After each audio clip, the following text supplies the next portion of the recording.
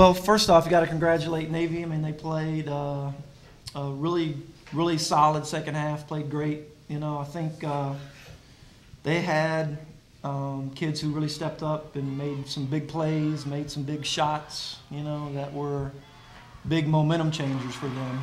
I felt like we'd kind of weathered the storm after the first few minutes of the second half, but the box score tells the story. We never really got anything going from an offensive standpoint in the second half, and the shots that we did get, didn't go down for us, and so. But you got to give them credit. I thought they played extremely well. We felt, we had a lot of confidence going into the half, obviously, and kind of what we did on offense worked, and so we played with energy.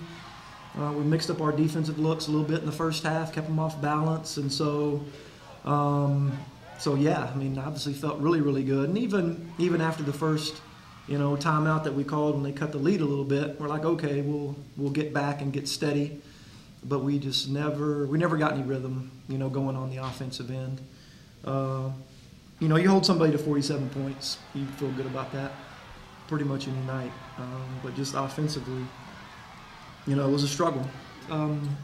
They made some nice adjustments. Liz got open for threes in the first half, and they didn't let her get loose in the second half. As far as how they guarded her, they tailed her, and those kinds of things. They played hard on the baseline side of Lisa Strack when we like to ISO her in some situations where she can penetrate at baseline.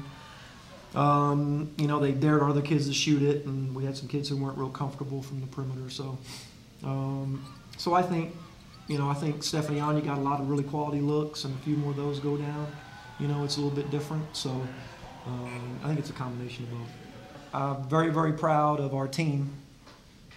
Extremely proud of Liz Lear, Ashley Incho, Nicole Ryan, our seniors, what they've done for our program, what they've done for our team. And it's tough to have a lot of perspective right now, but they can look back on some fantastic accomplishments. And that's what I told them in the locker room.